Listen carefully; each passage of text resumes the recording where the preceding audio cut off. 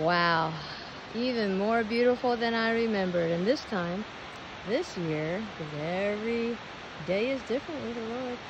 Look at that. Oh, isn't that gorgeous? The runoff there and the cliffs and the rocks. This year, though, there is definitely more color in the trees, yes.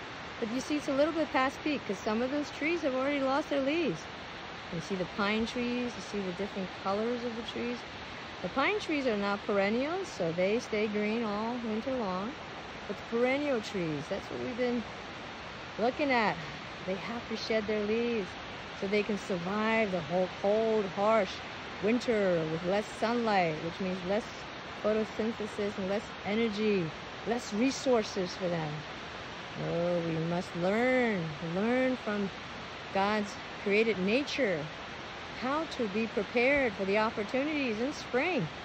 Ah, the plentiful that's coming in the spring season. But to prepare right now in the autumn, shed our leaves, cut your expenses, do what you gotta do so that we will be prepared for the opportunities in the spring that's coming. Ooh. Oh, just gorgeous. Ah, learning from nature, coachfactory.com.